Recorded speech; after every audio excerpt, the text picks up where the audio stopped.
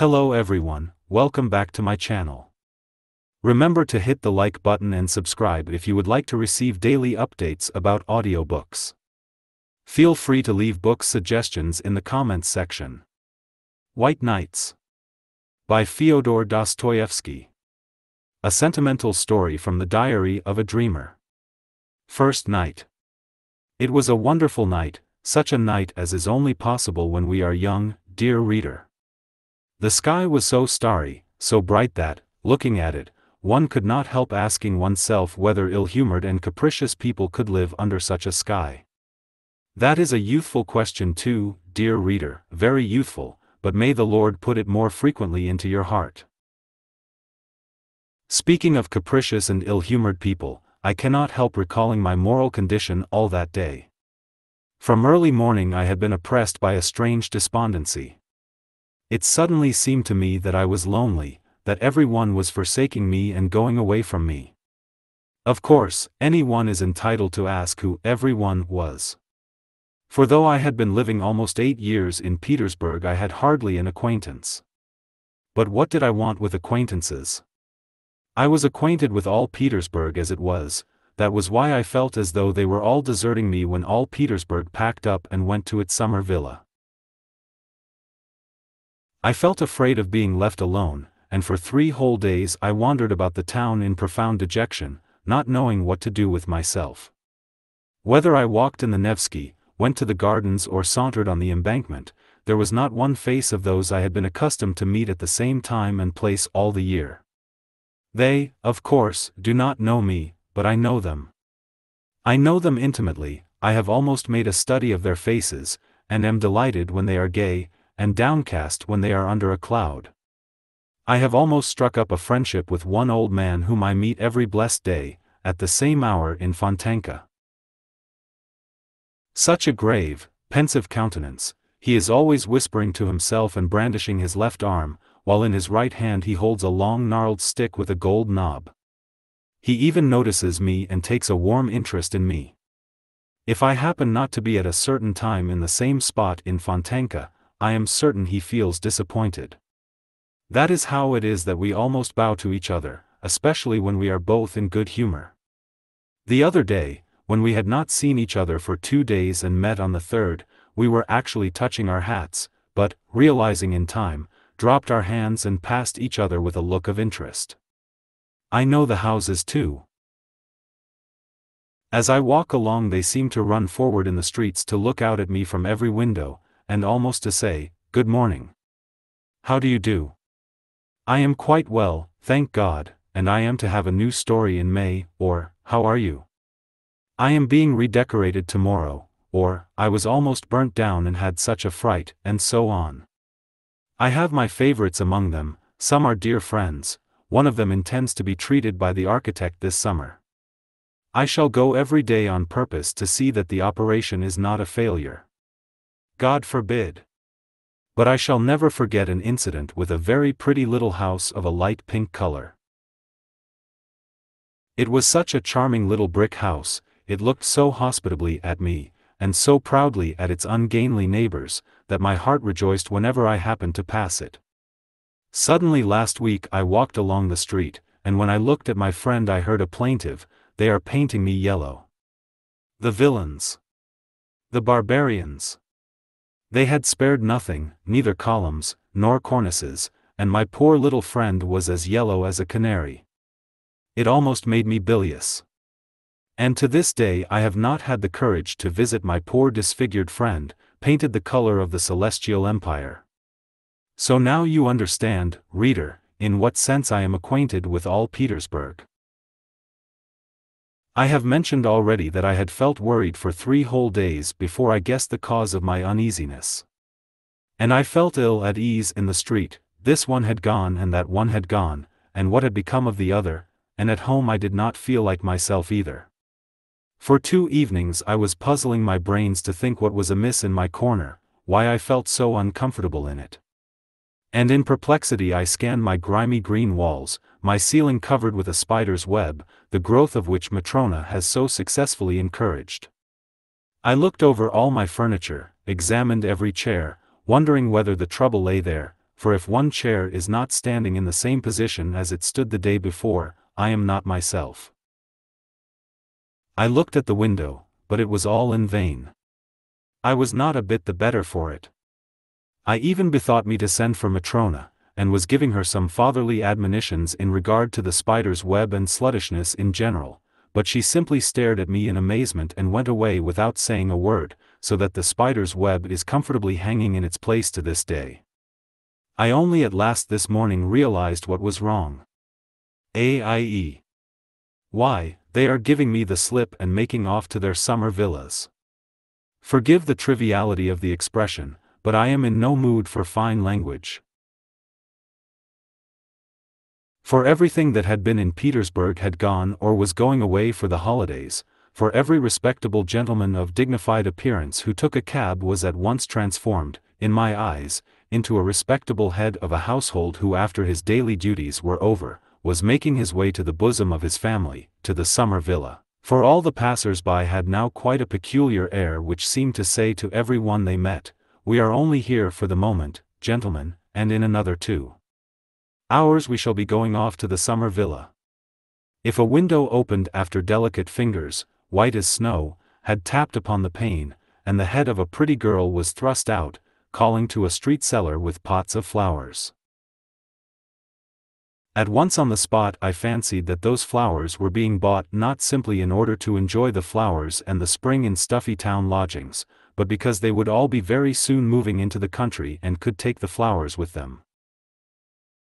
What is more, I made such progress in my new peculiar sort of investigation that I could distinguish correctly from the mere air of each in what summer villa he was living. The inhabitants of Kameny and Aptekarsky Islands or of the Peterhof Road were marked by the studied elegance of their manner, their fashionable summer suits, and the fine carriages in which they drove to town. Visitors to Pargalovo and places further away impressed one at first sight by their reasonable and dignified air. The tripper to Krestovsky Island could be recognized by his look of irrepressible gaiety.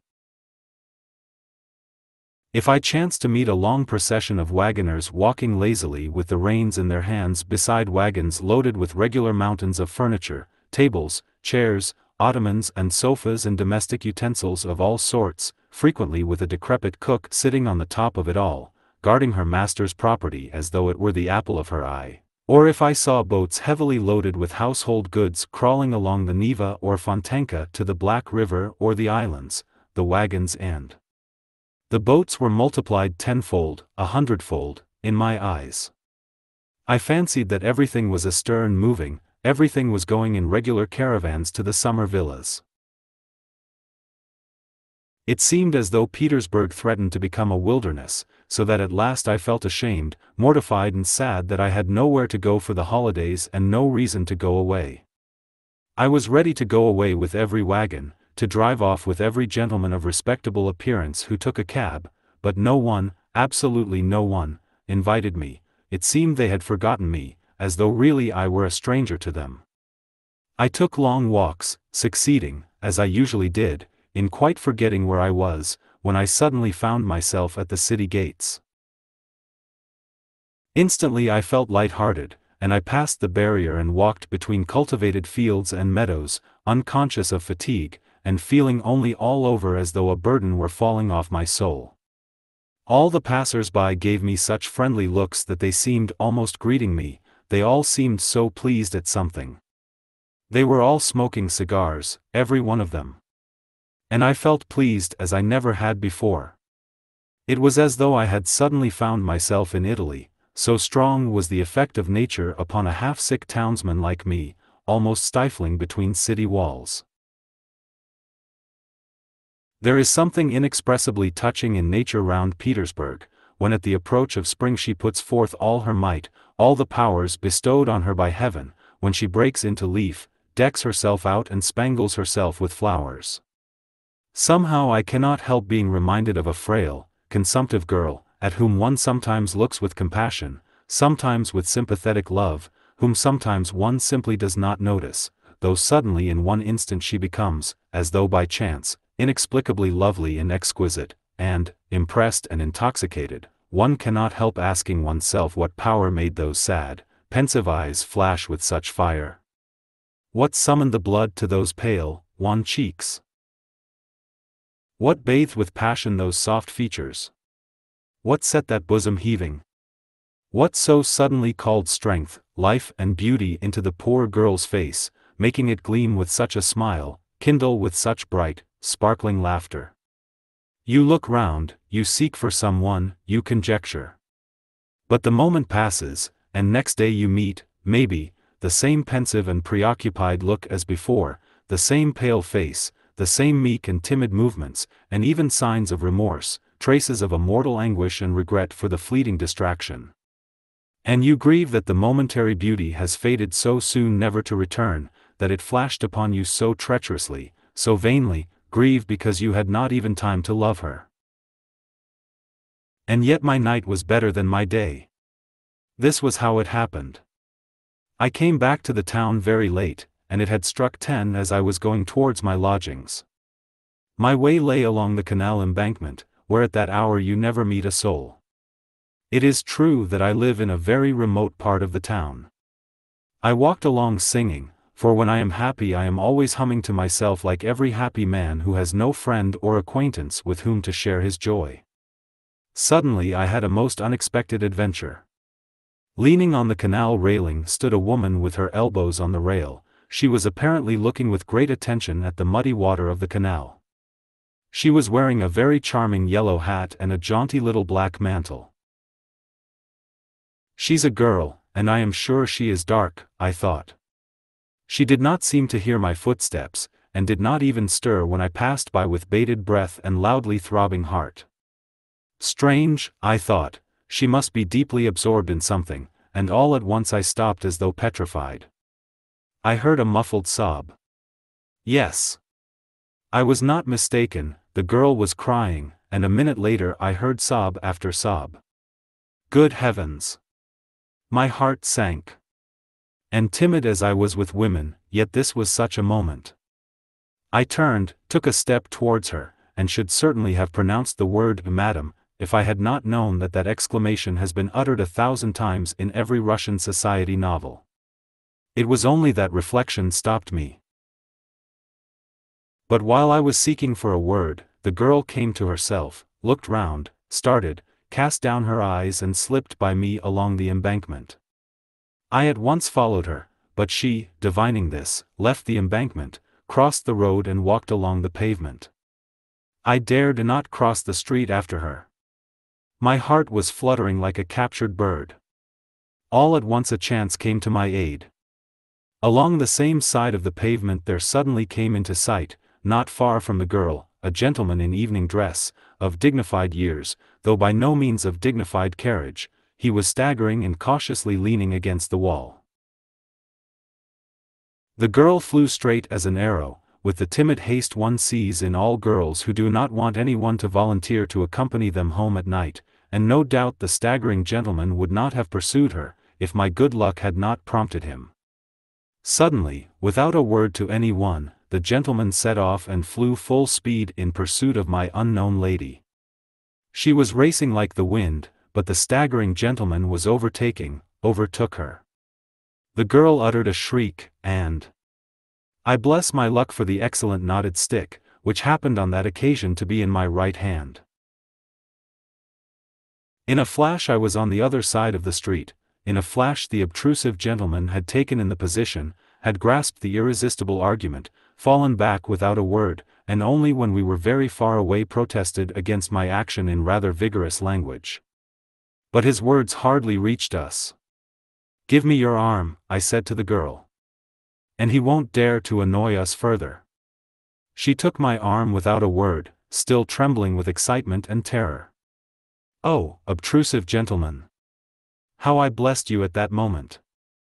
I stole a glance at her. She was very charming and dark. I had guessed right. On her black eyelashes there still glistened a tear, from her recent terror or her former grief, I don't know. But there was already a gleam of a smile on her lips. She too stole a glance at me, faintly blushed and looked down. "There, you see, why did you drive me away? If I had been here, nothing would have happened. But I did not know you, I thought that you too." Why, do you know me now? A little.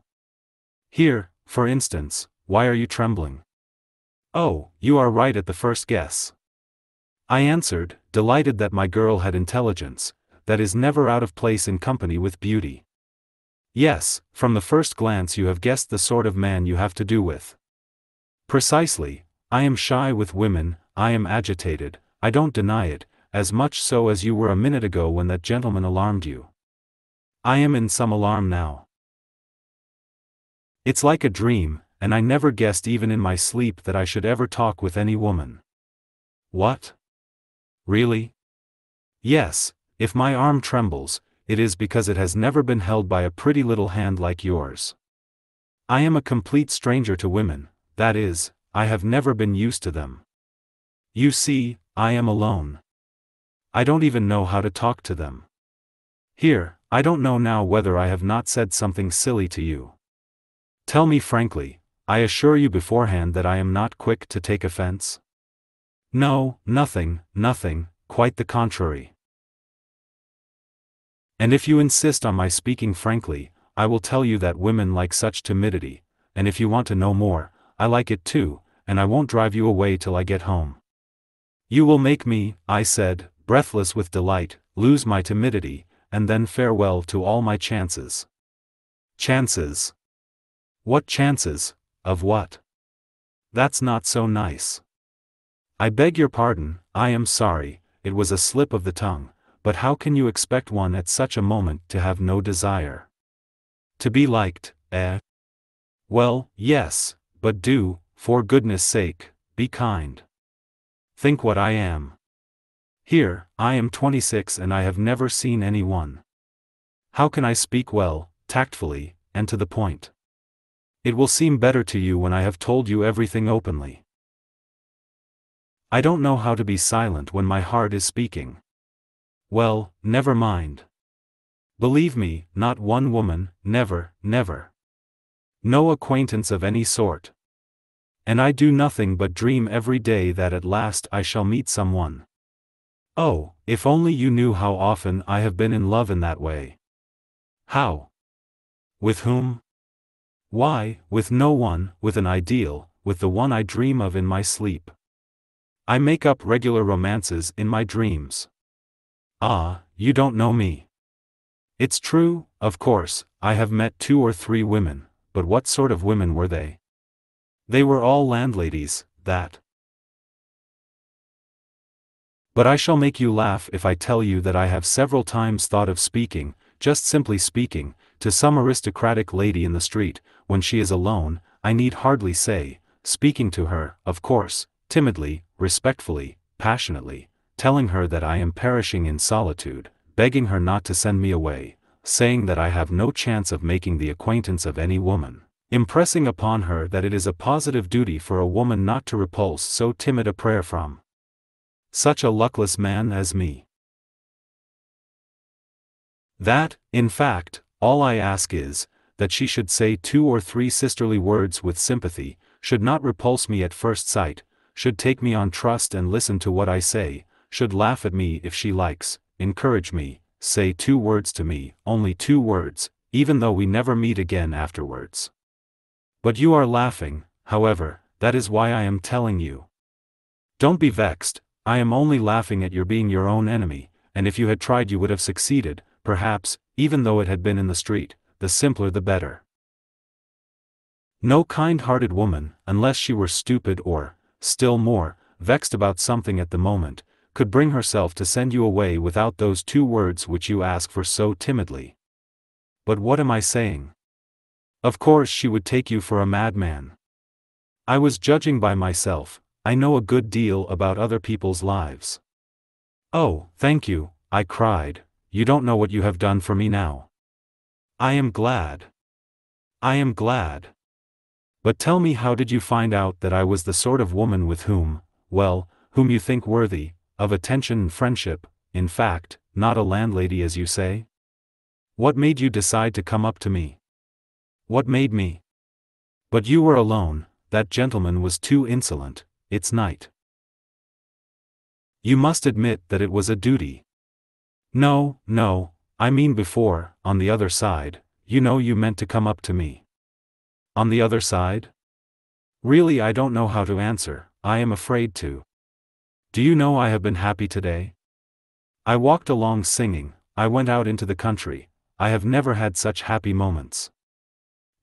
Perhaps it was my fancy. Forgive me for referring to it, I fancied you were crying, and I could not bear to hear it, it made my heart ache. Oh, my goodness! Surely I might be troubled about you? Surely there was no harm in feeling brotherly compassion for you. I beg your pardon, I said compassion. Well, in short, surely you would not be offended at my involuntary impulse to go up to you? Stop, that's enough, don't talk of it, said the girl, looking down, and pressing my hand. It's my fault for having spoken of it, but I am glad I was not mistaken in you. But here I am home, I must go down this turning, it's 2 steps from here. Goodbye, thank you. Surely you don't mean that we shall never see each other again? Surely this is not to be the end? You see, said the girl, laughing, at first you only wanted 2 words, and now. However, I won't say anything, perhaps we shall meet. I shall come here tomorrow, I said. Oh, forgive me, I am already making demands. Yes, you are not very patient, you are almost insisting. Listen. I interrupted her. Forgive me if I tell you something else. I tell you what, I can't help coming here tomorrow, I am a dreamer, I have so little real life that I look upon such moments as this now, as so rare, that I cannot help going over such moments again in my dreams. I shall be dreaming of you all night, a whole week, a whole year. I shall certainly come here tomorrow, just here to this place, just at the same hour, and I shall be happy remembering today. This place is dear to me already. I have already 2 or 3 such places in Petersburg. I once shed tears over memories, like you. Who knows, perhaps you were weeping 10 minutes ago over some memory. But, forgive me, I have forgotten myself again, perhaps you have once been particularly happy here. Very good, said the girl, perhaps I will come here tomorrow, too, at 10 o'clock. I see that I can't forbid you. The fact is, I have to be here, don't imagine that I am making an appointment with you, I tell you beforehand that I have to be here on my own account. But, well, I tell you straight out, I don't mind if you do come. To begin with, something unpleasant might happen as it did today, but never mind that. In short, I should simply like to see you, to say 2 words to you. Only, mind, you must not think the worse of me now. Don't think I make appointments so lightly. I shouldn't make it except that. But let that be my secret. Only a compact beforehand. A compact. Speak, tell me all beforehand, I agree to anything, I am ready for anything, I cried delighted. I answer for myself, I will be obedient, respectful, you know me. It's just because I do know you that I ask you to come tomorrow, said the girl, laughing. I know you perfectly. But mind you will come on the condition, in the first place, only be good, do what I ask, you see, I speak frankly, you won't fall in love with me. That's impossible, I assure you.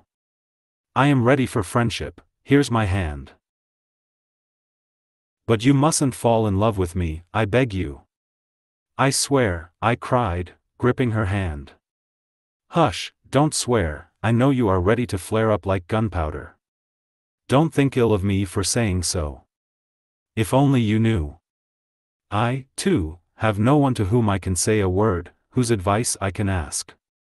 Of course, one does not look for an adviser in the street, but you are an exception. I know you as though we had been friends for 20 years.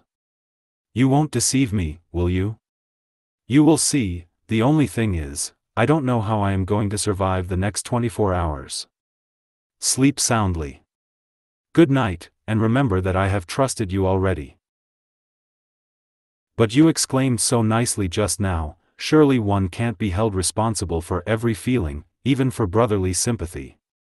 Do you know, that was so nicely said, that the idea struck me at once, that I might confide in you? For God's sake do, but about what? What is it? Wait till tomorrow. Meanwhile, let that be a secret. So much the better for you, it will give it a faint flavor of romance. Perhaps I will tell you tomorrow, and perhaps not. I will talk to you a little more beforehand, we will get to know each other better. Oh yes, I will tell you all about myself tomorrow. But what has happened? It is as though a miracle had befallen me. My God, where am I? Come, tell me, aren't you glad that you were not angry and did not drive me away at the first moment, as any other woman would have done? In 2 minutes you have made me happy forever. Yes, happy, who knows, perhaps, you have reconciled me with myself, solved my doubts. Perhaps such moments come upon me. But there, I will tell you all about it tomorrow, you shall know everything, everything. Very well, I consent, you shall begin. Agreed. Goodbye till tomorrow. Till tomorrow. And we parted. I walked about all night, I could not make up my mind to go home. I was so happy. Tomorrow. Second night. Well, so you have survived, she said, pressing both my hands. I've been here for the last 2 hours, you don't know what a state I have been in all day.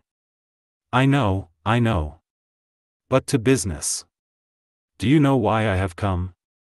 Not to talk nonsense, as I did yesterday. I tell you what, we must behave more sensibly in future.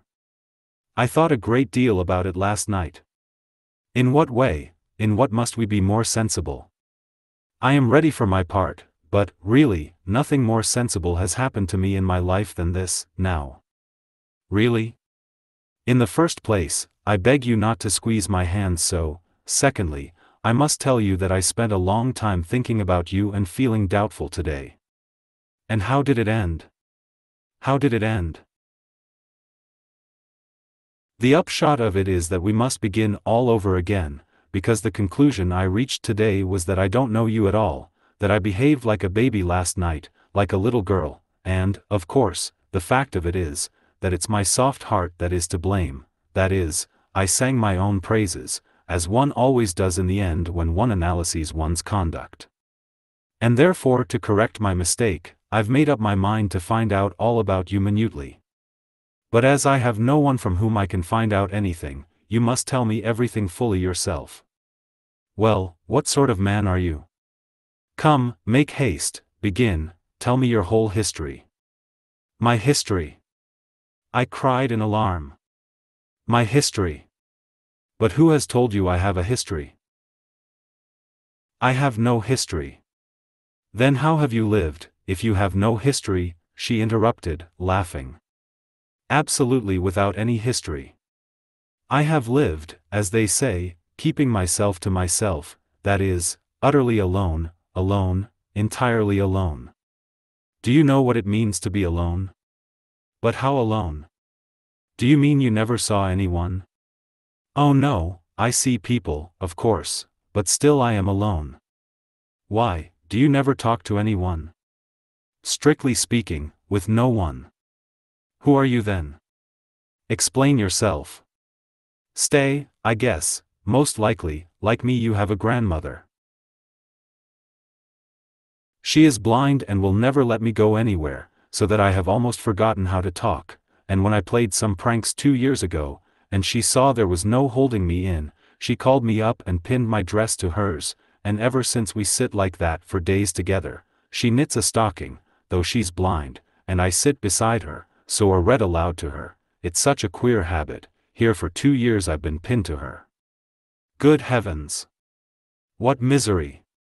But no, I haven't a grandmother like that. Well, if you haven't, why do you sit at home? Listen, do you want to know the sort of man I am? Yes. In the strict sense of the word? In the very strictest sense of the word. Very well, I am a type. Type. What sort of type? Cried the girl, laughing, as though she had not had a chance of laughing for a whole year. "Yes, it's very amusing talking to you. Look, here's a seat, let us sit down. No one is passing here, no one will hear us, and begin your history. For it's no good you're telling me, I know you have a history, only you are concealing it. To begin with, what is a type? A type? A type is an original, it's an absurd person," I said, infected by her childish laughter. "It's a character. Listen, do you know what is meant by a dreamer? A dreamer? Indeed, I should think I do know. I am a dreamer myself. Sometimes, as I sit by grandmother, all sorts of things come into my head. Why, when one begins dreaming one lets one's fancy run away with one, why, I marry a Chinese prince. Though sometimes it is a good thing to dream. But, goodness knows. Especially when one has something to think of apart from dreams," added the girl, this time rather seriously. "Excellent. If you have been married to a Chinese emperor, you will quite understand me.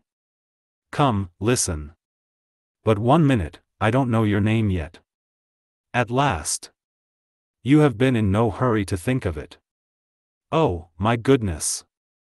It never entered my head, I felt quite happy as it was. My name is Nastenka." "Nastenka? And nothing else?" "Nothing else." "Why, is not that enough for you, you insatiable person?" "Not enough? On the contrary, it's a great deal, a very great deal, Nastenka, you kind girl, if you are Nastenka for me from the first." "Quite so." "Well? Well, listen, Nastenka, now for this absurd history." I sat down beside her, assumed a pedantically serious attitude, and began as though reading from a manuscript. "There are, Nastenka, though you may not know it, strange nooks in Petersburg.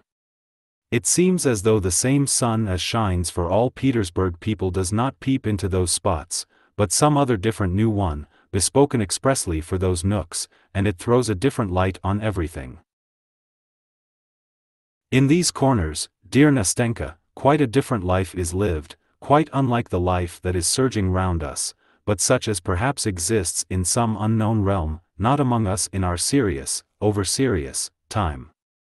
Well, that life is a mixture of something purely fantastic, fervently ideal, with something, alas, Nastenka, dingily prosaic and ordinary, not to say incredibly vulgar.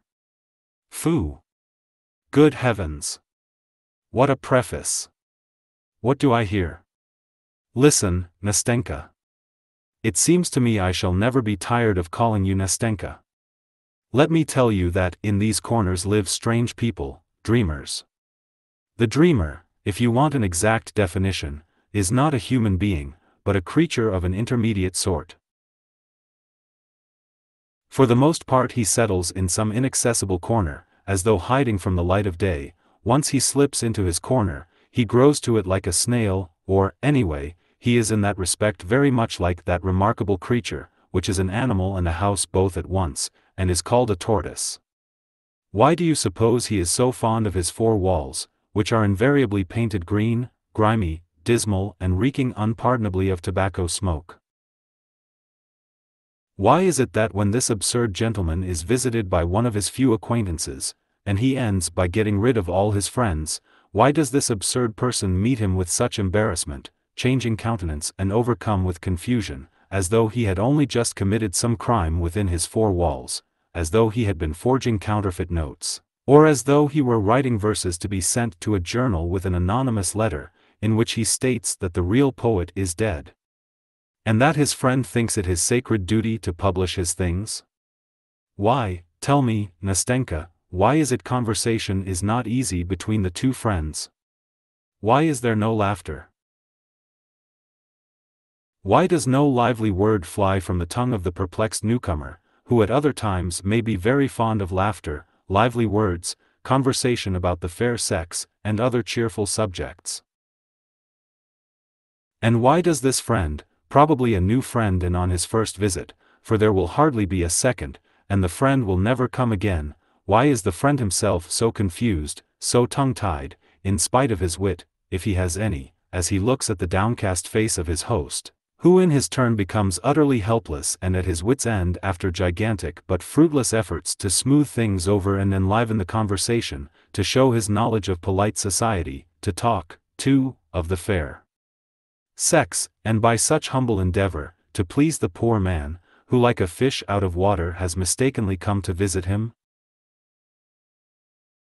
Why does the gentleman, all at once remembering some very necessary business which never existed, suddenly seize his hat and hurriedly make off, snatching away his hand from the warm grip of his host, who was trying his utmost to show his regret and retrieve the lost position?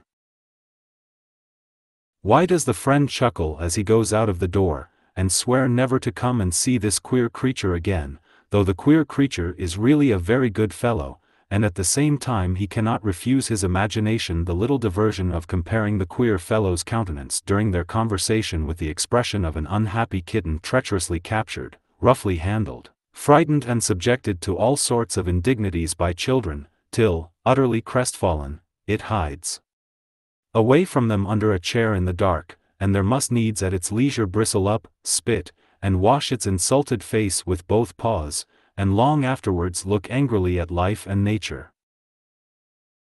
and even at the bits saved from the master's dinner for it by the sympathetic housekeeper? Listen, interrupted Nastenka, who had listened to me all the time in amazement, opening her eyes and her little mouth.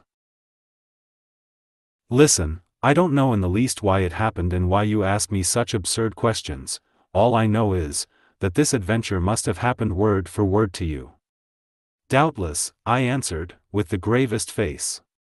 Well, since there is no doubt about it, go on, said Nastenka, because I want very much to know how it will end.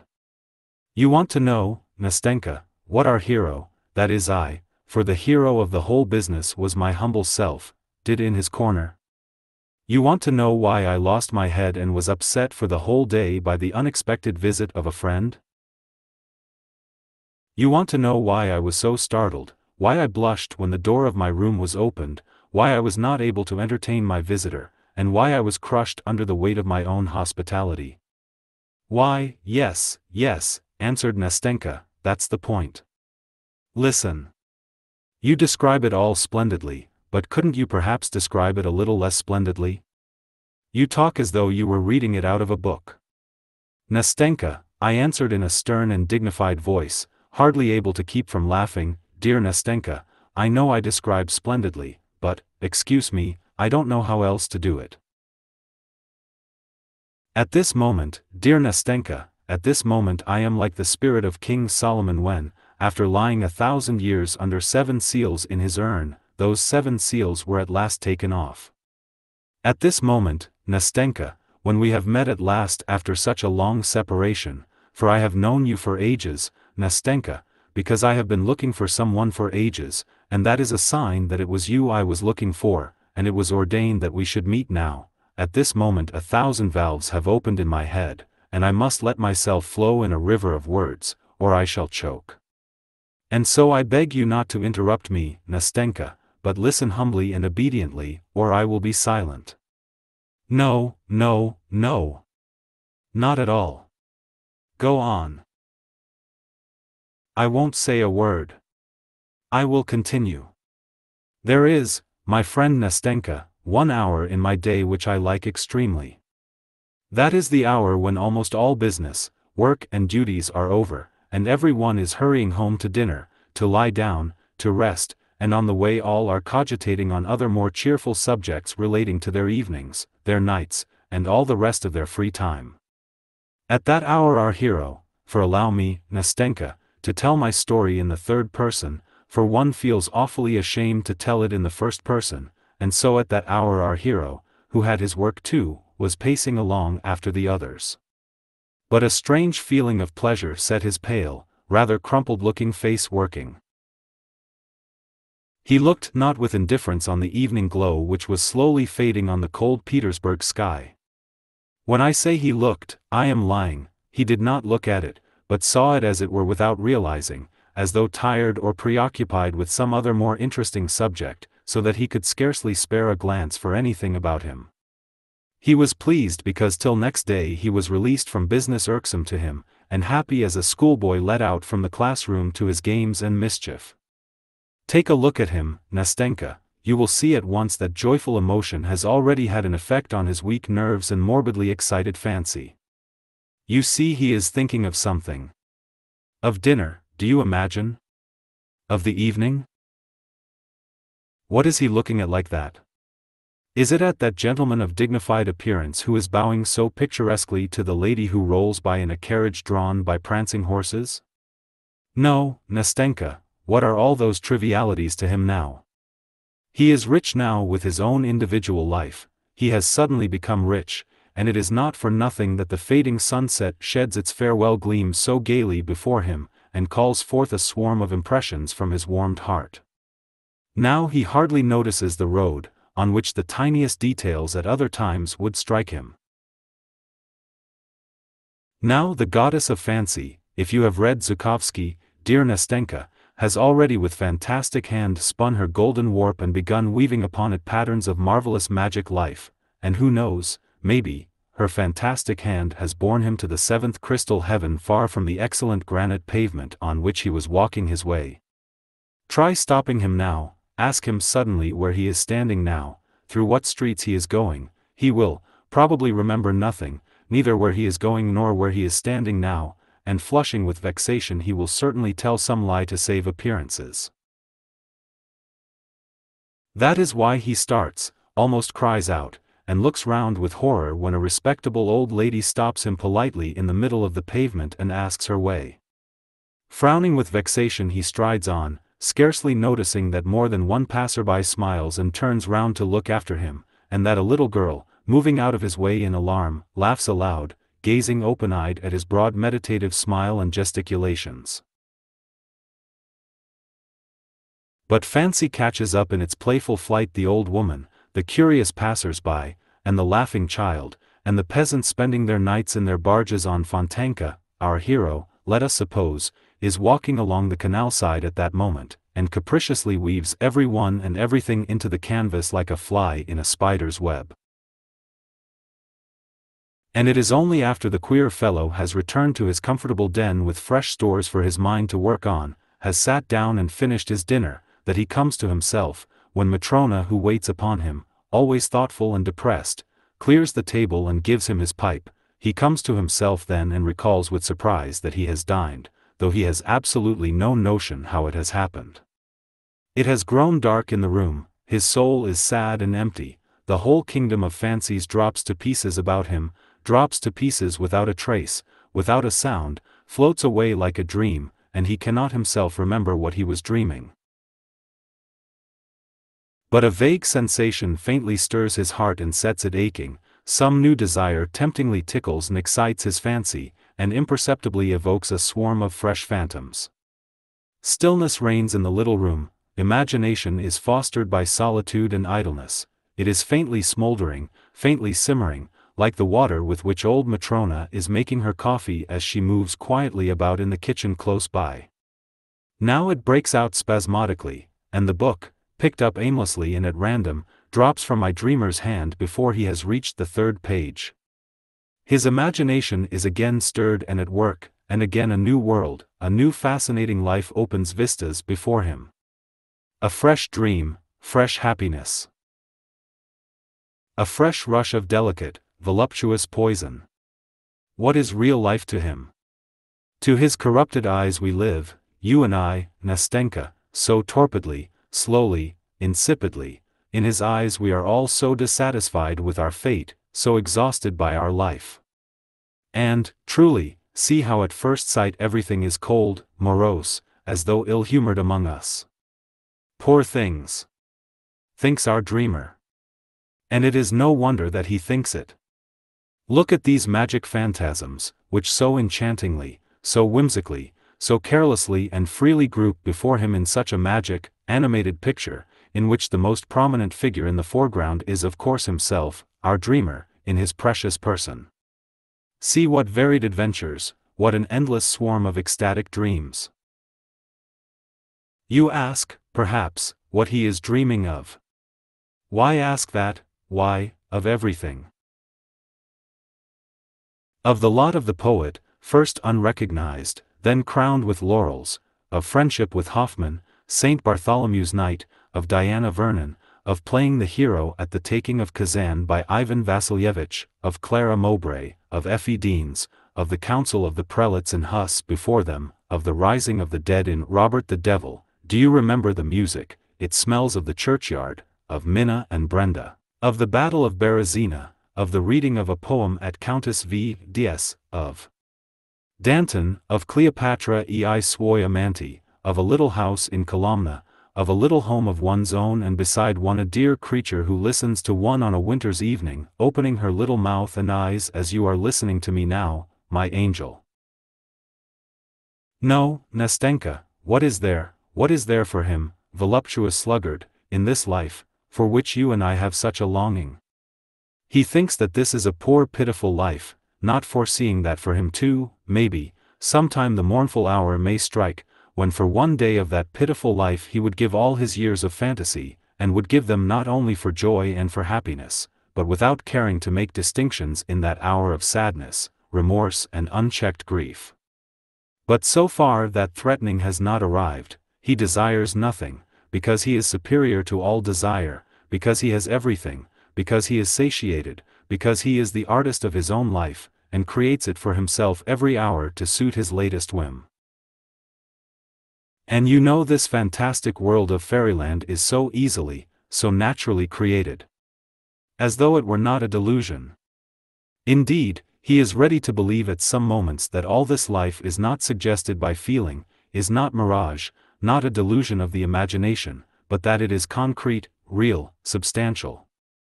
Why is it, Nastenka, why is it at such moments one holds one's breath? Why, by what sorcery, through what incomprehensible caprice, is the pulse quickened, does a tear start from the dreamer's eye, while his pale moist cheeks glow, while his whole being is suffused with an inexpressible sense of consolation? Why is it that whole sleepless nights pass like a flash in inexhaustible gladness and happiness, and when the dawn gleams rosy at the window and daybreak floods the gloomy room with uncertain, fantastic light, as in Petersburg, our dreamer, worn out and exhausted, flings himself on his bed and drops asleep with thrills of delight in his morbidly overwrought spirit, and with a weary sweet ache in his heart? Yes, Nastenka, one deceives oneself and unconsciously believes that real true passion is stirring one's soul, one unconsciously believes that there is something living, tangible in one's immaterial dreams. And is it delusion? Here love, for instance, is bound up with all its fathomless joy, all its torturing agonies in his bosom. Only look at him, and you will be convinced. Would you believe, looking at him, dear Nastenka, that he has never known her whom he loves in his ecstatic dreams? Can it be that he has only seen her in seductive visions, and that this passion has been nothing but a dream? Surely they must have spent years hand in hand together, alone the two of them, casting off all the world and each uniting his or her life with the other's? Surely when the hour of parting came she must have lain sobbing and grieving on his bosom, heedless of the tempest raging under the sullen sky, heedless of the wind which snatches and bears away the tears from her black eyelashes? Can all of that have been a dream, and that garden, dejected, forsaken, run wild, with its little moss-grown paths, solitary, gloomy, where they used to walk so happily together, where they hoped, grieved, loved each other so long and so fondly? And that queer ancestral house where she spent so many years lonely and sad with her morose old husband, always silent and splenetic, who frightened them, while timid as children they hid their love from each other? What torments they suffered, what agonies of terror, how innocent, how pure was their love, and how, I need hardly say, Nastenka, malicious people were. And, good heavens! Surely he met her afterwards, far from their native shores, under alien skies, in the hot south, in the divinely eternal city, in the dazzling splendor of the ball to the crash of music, in a palazzo, it must be in a palazzo, drowned in a sea of lights, on the balcony, wreathed in myrtle and roses, where, recognizing him, she hurriedly removes her mask and whispering, "I am free," flings herself trembling into his arms, And with a cry of rapture, clinging to one another, in one instant they forget their sorrow and their parting and all their agonies, and the gloomy house and the old man and the dismal garden in that distant land. And the seat on which with a last passionate kiss she tore herself away from his arms numb with anguish and despair. Oh, Nastenka, you must admit that one would start, betray confusion, and blush like a schoolboy who has just stuffed in his pocket an apple stolen from a neighbor's garden, when your uninvited visitor, some stalwart, lanky fellow, a festive soul fond of a joke, opens your door and shouts out as though nothing were happening, "My dear boy, I have this minute come from Pavlovsk. My goodness! The old count is dead, unutterable happiness is close at hand, and people arrive from Pavlovsk." Finishing my pathetic appeal, I paused pathetically. I remembered that I had an intense desire to force myself to laugh, for I was already feeling that a malignant demon was stirring within me, that there was a lump in my throat, that my chin was beginning to twitch, and that my eyes were growing more and more moist. I expected Nastenka, who listened to me opening her clever eyes, would break into her childish, irrepressible laugh, and I was already regretting that I had gone so far, that I had unnecessarily described what had long been simmering in my heart, about which I could speak as though from a written account of it, because I had long ago passed judgment on myself and now could not resist reading it, making my confession, without expecting to be understood, but to my surprise she was silent, waiting. A little, then she faintly pressed my hand and with timid sympathy asked, "Surely you haven't lived like that all your life?" "All my life, Nastenka," I answered, "all my life, and it seems to me I shall go on so to the end." "No. That won't do," she said uneasily, "that must not be, and so, maybe, I shall spend all my life beside grandmother. Do you know, it is not at all good to live like that?" "I know, Nastenka, I know," I cried, unable to restrain my feelings longer. "And I realize now, more than ever, that I have lost all my best years. And now I know it and feel it more painfully from recognizing that God has sent me you, my good angel, to tell me that and show it. Now that I sit beside you and talk to you, it is strange for me to think of the future, for in the future, there is loneliness again this musty, useless life, and what shall I have to dream of when I have been so happy in reality beside you? Oh, may you be blessed, dear girl, for not having repulsed me at first, for enabling me to say that for 2 evenings, at least, I have lived." "Oh, no, no," cried Nastenka and tears glistened in her eyes. "No, it mustn't be so any more, we must not part like that. What are 2 evenings? Oh, Nastenka, Nastenka. Do you know how far you have reconciled me to myself? Do you know now that I shall not think so ill of myself, as I have at some moments? Do you know that, maybe, I shall leave off grieving over the crime and sin of my life? For such a life is a crime and a sin. And do not imagine that I have been exaggerating anything, for goodness sake don't think that, Nastenka, for at times such misery comes over me, such misery. Because it begins to seem to me at such times that I am incapable of beginning a life in real life, because it has seemed to me that I have lost all touch, all instinct for the actual, the real, because at last I have cursed myself, because after my fantastic nights I have moments of returning sobriety, which are awful. Meanwhile, you hear the whirl and roar of the crowd in the vortex of life around you, you hear, you see, men living in reality, you see that life for them is not forbidden, that their life does not float away like a dream, like a vision, that their life is being eternally renewed, eternally youthful, and not 1 hour of it is the same as another, while fancy is so spiritless, monotonous to vulgarity and easily scared, the slave of shadows, of the idea, the slave of the first cloud that shrouds the sun, and overcasts with depression the true Petersburg heart so devoted to the sun, and what is fancy in depression? One feels that this inexhaustible fancy is weary at last and worn out with continual exercise, because one is growing into manhood, outgrowing one's old ideals, they are being shattered into fragments, into dust, if there is no other life one must build one up from the fragments. And meanwhile the soul longs and craves for something else. And in vain the dreamer rakes over his old dreams, as though seeking a spark among the embers, to fan them into flame, to warm his chilled heart by the rekindled fire, and to rouse up in it again all that was so sweet, that touched his heart, that set his blood boiling, drew tears from his eyes, and so luxuriously deceived him. Do you know, Nastenka, the point I have reached?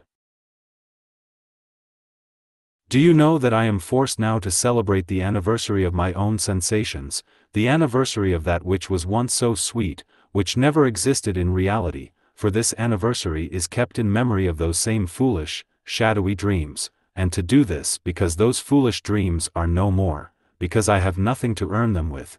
You know, even dreams do not come for nothing. Do you know that I love now to recall and visit at certain dates the places where I was once happy in my own way?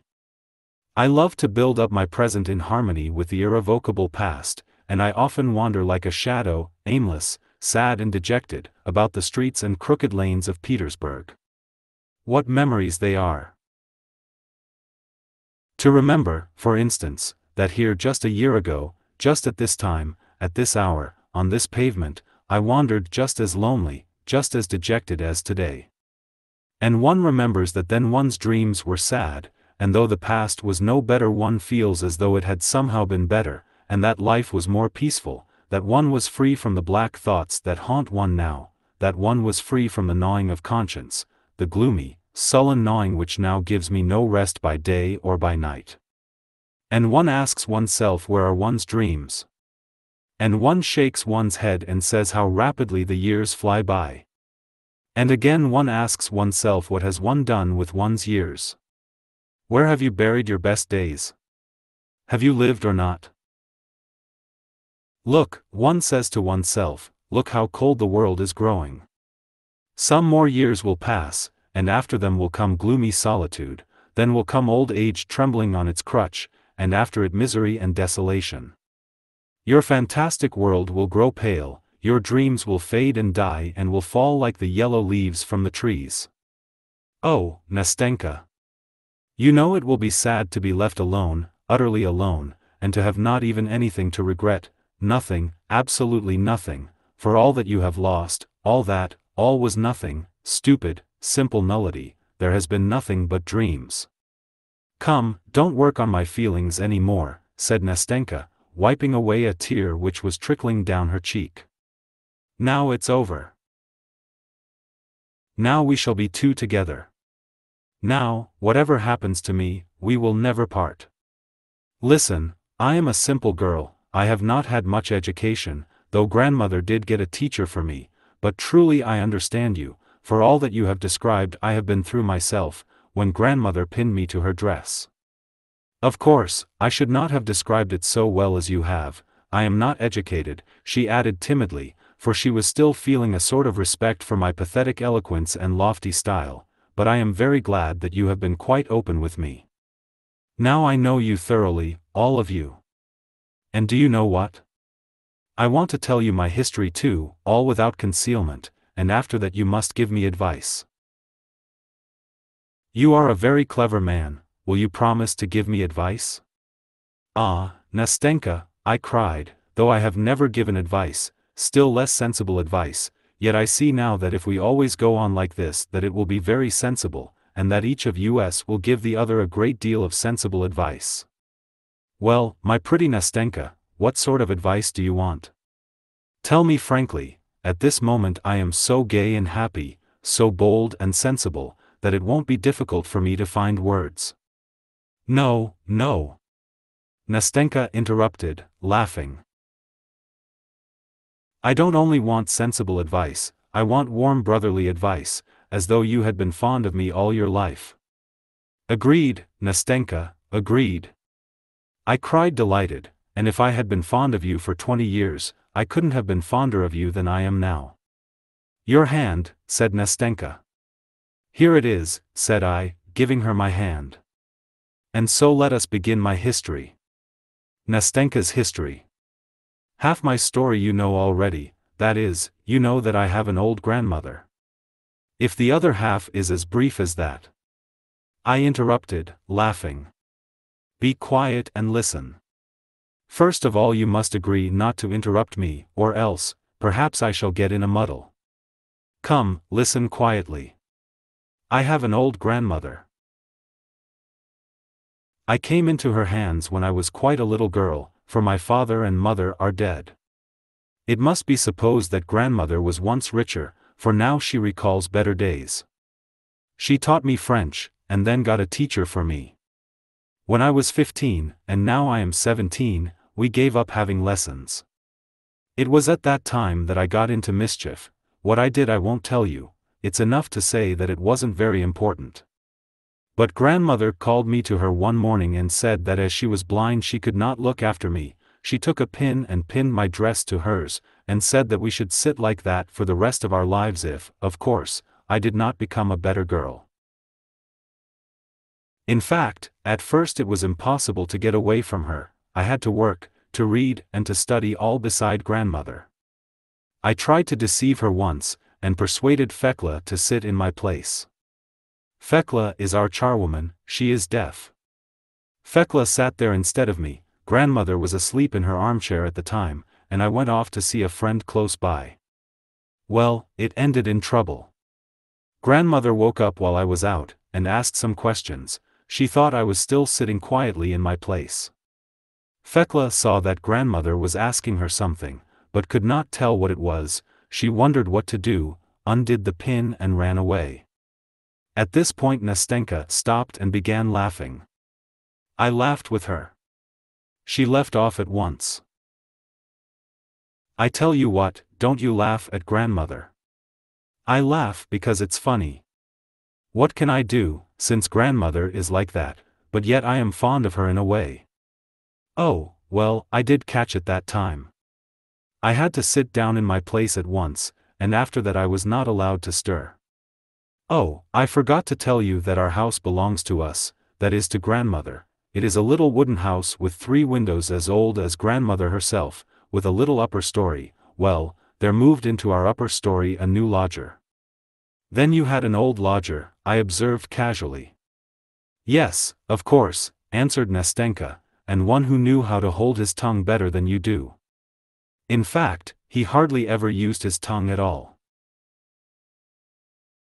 He was a dumb, blind, lame, dried-up little old man, so that at last he could not go on living. He died, so then we had to find a new lodger, for we could not live without a lodger. The rent, together with grandmother's pension, is almost all we have. But the new lodger, as luck would have it, was a young man, a stranger not of these parts. As he did not haggle over the rent, grandmother accepted him, and only afterwards she asked me, "Tell me, Nastenka, what is our lodger like? Is he young or old?" I did not want to lie, so I told grandmother that he wasn't exactly young and that he wasn't old. "And is he pleasant looking?" asked grandmother. Again I did not want to tell a lie. "Yes, he is pleasant looking, grandmother," I said. And grandmother said, "Oh, what a nuisance, what a nuisance. I tell you this, grandchild, that you may not be looking after him. What times these are! Why a paltry lodger like this, and he must be pleasant looking too." It was very different in the old days. Grandmother was always regretting the old days. She was younger in old days, and the sun was warmer in old days, and cream did not turn so sour in old days. It was always the old days. I would sit still and hold my tongue and think to myself, why did grandmother suggest it to me? Why did she ask whether the lodger was young and good-looking? But that was all. I just thought it, began counting my stitches again, went on knitting my stocking, and forgot all about it. Well, one morning the lodger came in to see us. He asked about a promise to paper his rooms. One thing led to another. Grandmother was talkative, and she said, "Go, Nastenka, into my bedroom and bring me my reckoner." I jumped up at once. I blushed all over, I don't know why, and forgot I was sitting pinned to grandmother. Instead of quietly undoing the pin, so that the lodger should not see, I jumped so that grandmother's chair moved. When I saw that the lodger knew all about me now, I blushed, stood still as though I had been shot, and suddenly began to cry. I felt so ashamed and miserable at that minute, that I didn't know where to look. Grandmother called out, "What are you waiting for?" and I went on worse than ever. When the lodger saw that I was ashamed on his account, he bowed and went away at once. After that I felt ready to die at the least sound in the passage. It's the lodger, I kept thinking. I stealthily undid the pin in case. But it always turned out not to be. He never came. A fortnight passed. The lodger sent word through Fyodor that he had a great number of French books, and that they were all good books that I might read, so would not grandmother like me to read them that I might not be dull? Grandmother agreed with gratitude, but kept asking if they were moral books, for if the books were immoral it would be out of the question, one would learn evil from them. And what should I learn, grandmother? What is there written in them? Ah, she said, what's described in them, is how young men seduce virtuous girls, how, on the excuse that they want to marry them, they carry them off from their parents' houses, how afterwards they leave these unhappy girls to their fate, and they perish in the most pitiful way. I read a great many books, said grandmother, and it is all so well described that one sits up all night and reads them on the sly. So mind you don't read them, Nastenka, said she. What books has he sent? They are all Walter Scott's novels, grandmother. Walter Scott's novels. But stay, isn't there some trick about it? Look, hasn't he stuck a love letter among them? No, grandmother, I said, there isn't a love letter. But look under the binding, they sometimes stuff it under the bindings, the rascals. No, grandmother, there is nothing under the binding. Well, that's all right. So we began reading Walter Scott, and in a month or so we had read almost half. Then he sent us more and more. He sent us Pushkin, too, so that at last I could not get on without a book and left off dreaming of how fine it would be to marry a Chinese prince. That's how things were when I chanced one day to meet our lodger on the stairs. Grandmother had sent me to fetch something. He stopped, I blushed and he blushed, he laughed, though, said good morning to me, asked after grandmother, and said, well, have you read the books? I answered that I had. Which did you like best? He asked. I said, Ivanhoe, and Pushkin best of all, and so our talk ended for that time. A week later I met him again on the stairs. That time grandmother had not sent me, I wanted to get something for myself. It was past 2, and the lodger used to come home at that time. Good afternoon, said he. I said good afternoon, too. Aren't you dull, he said, sitting all day with your grandmother? When he asked that, I blushed, I don't know why, I felt ashamed, and again I felt offended, I suppose because other people had begun to ask me about that. I wanted to go away without answering, but I hadn't the strength. Listen, he said, you are a good girl. Excuse my speaking to you like that, but I assure you that I wish for your welfare quite as much as your grandmother. Have you no friends that you could go and visit? I told him I hadn't any, that I had had no friend but Mashenka, and she had gone away to Pskov. Listen, he said, would you like to go to the theater with me? To the theater. What about grandmother? But you must go without your grandmother's knowing it, he said.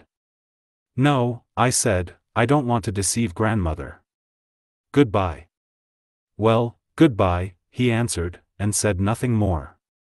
Only after dinner he came to see us, sat a long time talking to grandmother, asked her whether she ever went out anywhere, whether she had acquaintances, and suddenly said, I have taken a box at the opera for this evening, they are giving the Barber of Seville. My friends meant to go, but afterwards refused, so the ticket is left on my hands. The Barber of Seville, cried grandmother, why, the same they used to act in old days? Yes, it's the same barber, he said, and glanced at me. I saw what it meant and turned crimson, and my heart began throbbing with suspense. To be sure, I know it, said grandmother, why, I took the part of Rosina myself in old days, at a private performance. So wouldn't you like to go today? said the lodger. "Or my ticket will be wasted." "By all means let us go," said grandmother, "why shouldn't we? And my Nastenka here has never been to the theater. My goodness, what joy!" We got ready at once, put on our best clothes, and set off. Though grandmother was blind, still she wanted to hear the music. Besides, she is a kind old soul, what she cared most for was to amuse me. We should never have gone of ourselves. What my impressions of the Barber of Seville were I won't tell you, but all that evening our lodger looked at me so nicely, talked so nicely, that I saw at once that he had meant to test me in the morning when he proposed that I should go with him alone. Well, it was joy. I went to bed so proud, so gay, my heart beat so that I was a little feverish, and all night I was raving about the Barber of Seville. I expected that he would come and see us more and more often after that, but it wasn't so at all. He almost entirely gave up coming. He would just come in about once a month, and then only to invite us to the theater. We went twice again. Only I wasn't at all pleased with that. I saw that he was simply sorry for me because I was so hardly treated by grandmother, and that was all. As time went on, I grew more and more restless. I couldn't sit still, I couldn't read, I couldn't work. Sometimes I laughed and did something to annoy grandmother, at another time I would cry. At last I grew thin and was very nearly ill. The opera season was over, and our lodger had quite given up coming to see us. Whenever we met, always on the same staircase, of course, he would bow so silently, so gravely, as though he did not want to speak, and go down to the front door, while I went on standing in the middle of the stairs, as red as a cherry, for all the blood rushed to my head at the sight of him. Now the end is near. Just a year ago, in May, the lodger came to us and said to grandmother that he had finished his business here, and that he must go back to Moscow for a year. When I heard that, I sank into a chair half dead. Grandmother did not notice anything, and having informed us that he should be leaving us, he bowed and went away. What was I to do? I thought and fretted, and at last I made up my mind. Next day he was to go away, and I made up my mind to end it all that evening when grandmother went to bed. And so it happened. I made up all my clothes in a parcel, all the linen I needed, and with the parcel in my hand, more dead than alive, went upstairs to our lodger. I believe I must have stayed an hour on the staircase. When I opened his door he cried out as he looked at me. He thought I was a ghost, and rushed to give me some water, for I could hardly stand up. My heart beat so violently that my head ached, and I did not know what I was doing. When I recovered I began by laying my parcel on his bed, sat down beside it, hid my face in my hands and went into floods of tears. I think he understood it all at once, and looked at me so sadly that my heart was torn. "Listen," he began, "listen, Nastenka, I can't do anything. I am a poor man, for I have nothing, not even a decent berth. How could we live, if I were to marry you?" We talked a long time, but at last I got quite frantic. I said I could not go on living with grandmother, that I should run away from her, that I did not want to be pinned to her, and that I would go to Moscow if he liked, because I could not live without him. Shame and pride and love were all clamoring in me at once, and I fell on the bed almost in convulsions. I was so afraid of a refusal. He sat for some minutes in silence, then got up, came up to me and took me by the hand. "Listen, my dear good Nastenka, listen, I swear to you that if I am ever in a position to marry, you shall make my happiness. I assure you that now you are the only one who could make me happy. Listen, I am going to Moscow and shall be there just a year. I hope to establish my position. When I come back, if you still love me, I swear that we will be happy. Now it is impossible, I am not able, I have not the right to promise anything. Well, I repeat, if it is not within a year it will certainly be some time, that is, of course, if you do not prefer anyone else, for I cannot and dare not bind you by any sort of promise." That was what he said to me, and next day he went away. We agreed together not to say a word to grandmother, that was his wish. Well, my history is nearly finished now. Just a year has passed. He has arrived, he has been here 3 days, and what? I cried, impatient to hear the end. And up to now has not shown himself, answered Nastenka, as though screwing up all her courage. There's no sign or sound of him. Here she stopped, paused for a minute, bent her head, and covering her face with her hands broke into such sobs that it sent a pang to my heart to hear them. I had not in the least expected such a denouement. Nastenka, I began timidly in an ingratiating voice, Nastenka. For goodness sake don't cry. How do you know? Perhaps he is not here yet. He is, Nastenka repeated. He is here, and I know it. We made an agreement at the time, that evening, before he went away, when we said all that I have told you, and had come to an understanding, then we came out here for a walk on this embankment. It was 10 o'clock, we sat on this seat. I was not crying then, it was sweet to me to hear what he said. And he said that he would come to us directly he arrived, and if I did not refuse him, then we would tell grandmother about it all. Now he is here, I know it, and yet he does not come. And again she burst into tears. Good God, can I do nothing to help you in your sorrow? I cried, jumping up from the seat in utter despair. Tell me, Nastenka, wouldn't it be possible for me to go to him? Would that be possible? She asked suddenly, raising her head. No, of course not, I said, pulling myself up, but I tell you what, write a letter. No, that's impossible, I can't do that, she answered with decision, bending her head and not looking at me. How impossible? Why is it impossible? I went on, clinging to my idea. But, Nastenka, it depends what sort of letter, there are letters and... Ah, Nastenka, I am right, trust to me, I will not give you bad advice. It can all be arranged. You took the first step, why not now? I can't. It would seem as though I were forcing myself on him. Ah, my good little Nastenka, I said, hardly able to conceal a smile, no, you have a right to, in fact, because he made you a promise. Besides, I can see from everything that he is a man of delicate feeling, that he behaved very well, I went on, more and more carried away by the logic of my own arguments and convictions. How did he behave? He bound himself by a promise, he said that if he married at all he would marry no one but you, he gave you full liberty to refuse him at once.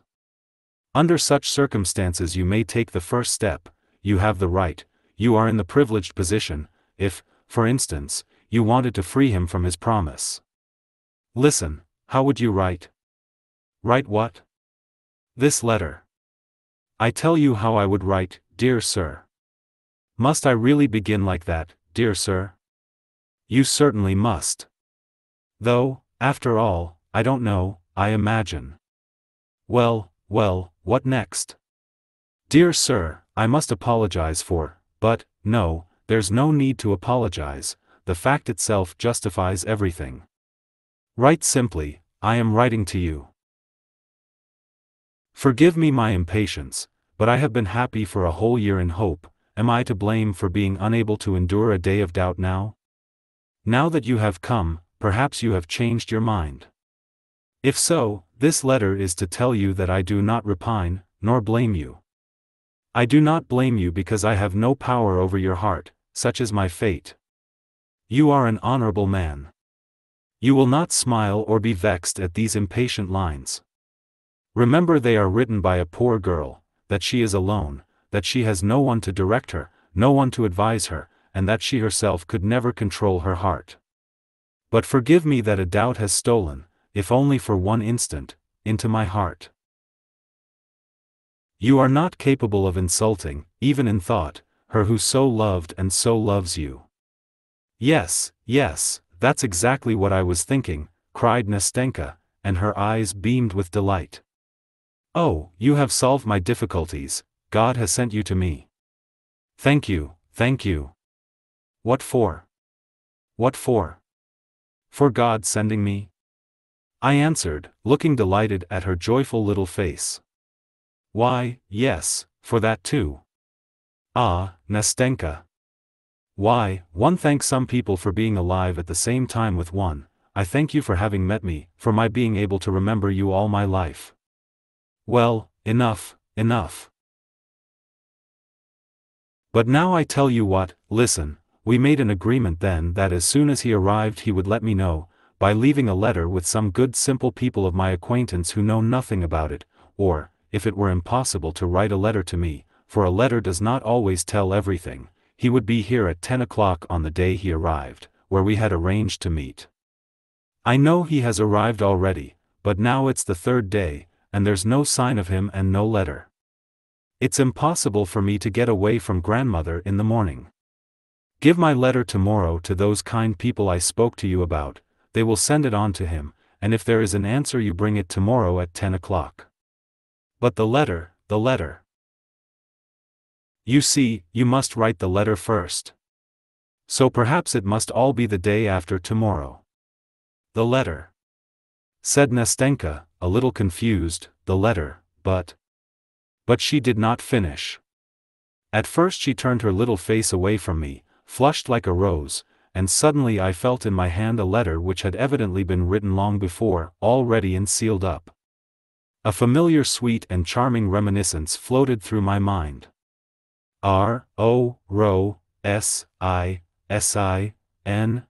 Na, I began.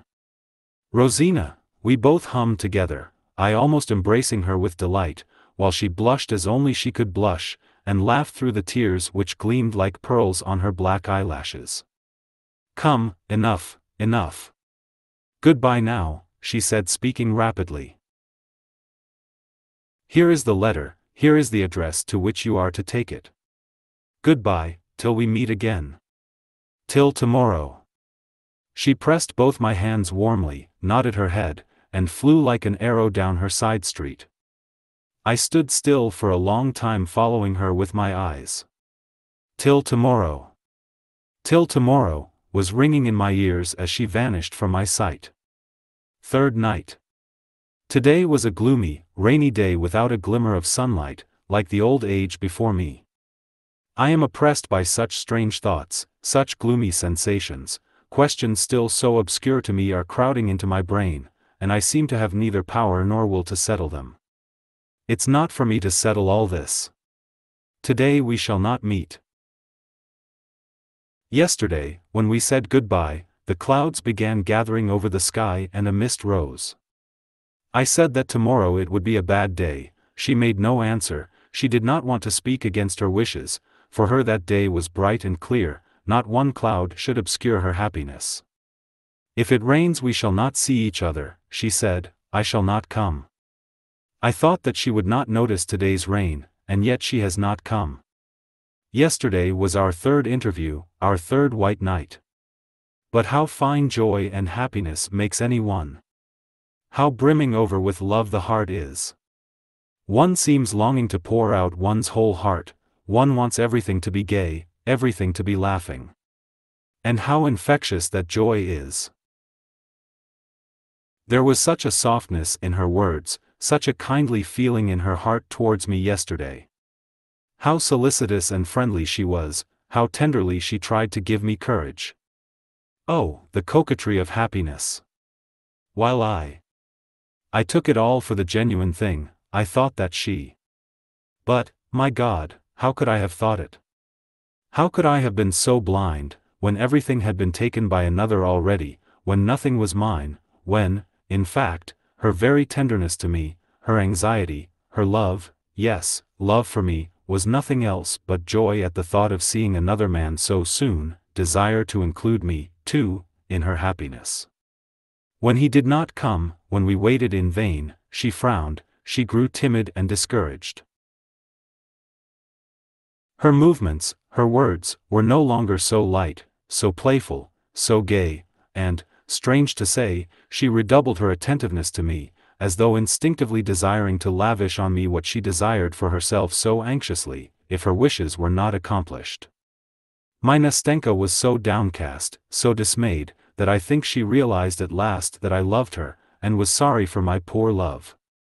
So when we are unhappy we feel the unhappiness of others more. Feeling is not destroyed but concentrated. I went to meet her with a full heart, and was all impatience.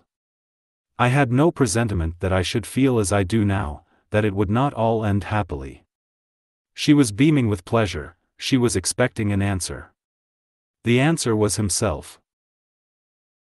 He was to come, to run at her call. She arrived a whole hour before I did. At first she giggled at everything, laughed at every word I said.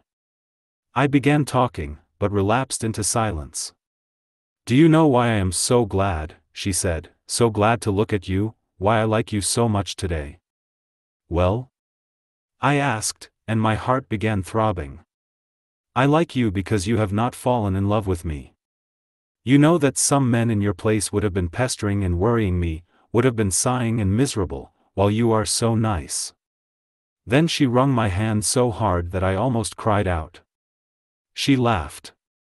"Goodness, what a friend you are," she began gravely a minute later. "God sent you to me. What would have happened to me if you had not been with me now? How disinterested you are. How truly you care for me.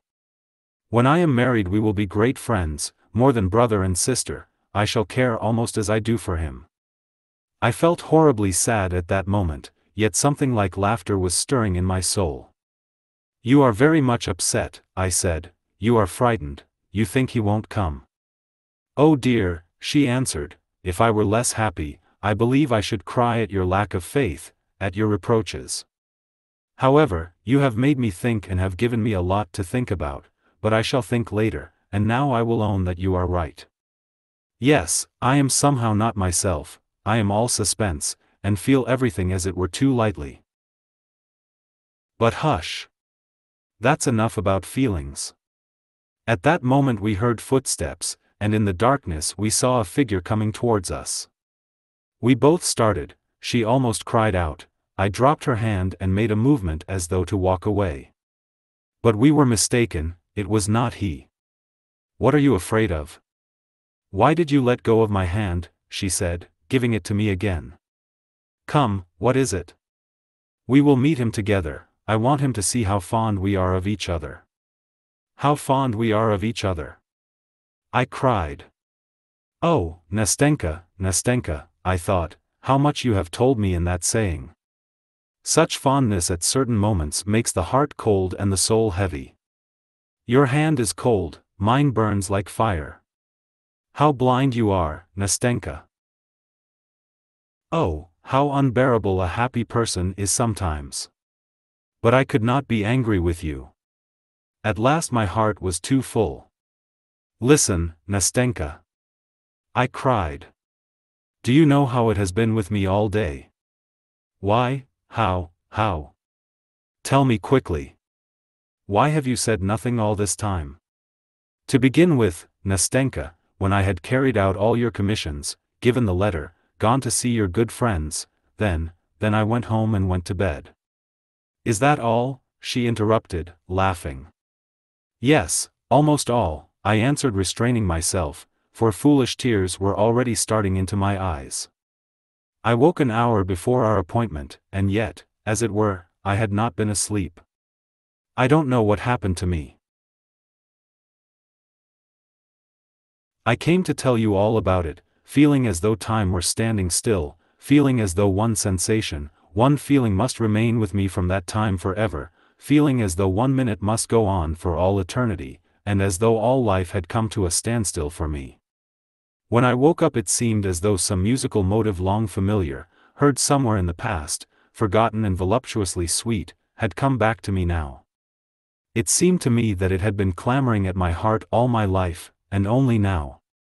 "Oh my goodness," Nastenka interrupted, "what does all that mean? I don't understand a word." "Ah, Nastenka, I wanted somehow to convey to you that strange impression," I began in a plaintive voice, in which there still lay hid a hope, though a very faint one. "Leave off." "Hush," she said, and in one instant the sly puss had guessed. Suddenly she became extraordinarily talkative, gay, mischievous. She took my arm, laughed, wanted me to laugh too, and every confused word I uttered evoked from her prolonged ringing laughter. I began to feel angry. She had suddenly begun flirting. "Do you know," she began, "I feel a little vexed that you are not in love with me? There's no understanding human nature. But all the same, Mr. Unapproachable, you cannot blame me for being so simple. I tell you everything, whatever foolish thought comes into my head. Listen. That's 11, I believe," I said as the slow chime of a bell rang out from a distant tower. She suddenly stopped, left off laughing and began to count. "Yes, it's 11, she said at last in a timid, uncertain voice. I regretted at once that I had frightened her, making her count the strokes, and I cursed myself for my spiteful impulse. I felt sorry for her, and did not know how to atone for what I had done. I began comforting her, seeking for reasons for his not coming, advancing various arguments, proofs. No one could have been easier to deceive than she was at that moment, and, indeed, anyone at such a moment listens gladly to any consolation, whatever it may be, and is overjoyed if a shadow of excuse can be found. And indeed it's an absurd thing, I began, warming to my task and admiring the extraordinary clearness of my argument. "Why, he could not have come, you have muddled and confused me, Nastenka, so that I too, have lost count of the time. Only think, he can scarcely have received the letter. Suppose he is not able to come, suppose he is going to answer the letter, could not come before tomorrow. I will go for it as soon as it's light tomorrow and let you know at once. Consider, there are thousands of possibilities. Perhaps he was not at home when the letter came, and may not have read it even now. Anything may happen, you know." Yes, said Nastenka. "I did not think of that. Of course anything may happen," she went on in a tone that offered no opposition, though some other faraway thought could be heard like a vexatious discord in it. "I tell you what you must do," she said, "you go as early as possible tomorrow morning, and if you get anything let me know at once. You know where I live, don't you?" And she began repeating her address to me. Then she suddenly became so tender, so solicitous with me. She seemed to listen attentively to what I told her, but when I asked her some question she was silent, was confused, and turned her head away. I looked into her eyes. Yes, she was crying. How can you? Oh, what a baby you are! What childishness! Come. She tried to smile, to calm herself, but her chin was quivering and her bosom was still heaving. "I was thinking about you," she said after a minute's silence. "You are so kind that I should be a stone if I did not feel it. Do you know what has occurred to me now? I was comparing you too. Why isn't he you? Why isn't he like you? He is not as good as you, though I love him more than you." I made no answer. She seemed to expect me to say something. "Of course, it may be that I don't understand him fully yet. You know I was always as it were afraid of him, he was always so grave, as it were so proud. Of course I know it's only that he seems like that, I know there is more tenderness in his heart than in mine. I remember how he looked at me when I went into him, do you remember, with my bundle, but yet I respect him too much, and doesn't that show that we are not equals?" "No, Nastenka, no," I answered, "it shows that you love him more than anything in the world, and far more than yourself." "Yes, supposing that is so," answered Nastenka naively. "But do you know what strikes me now? Only I am not talking about him now, but speaking generally, all this came into my mind some time ago. Tell me, how is it that we can't all be like brothers together? Why is it that even the best of men always seem to hide something from other people and to keep something back? Why not say straight out what is in one's heart, when one knows that one is not speaking idly?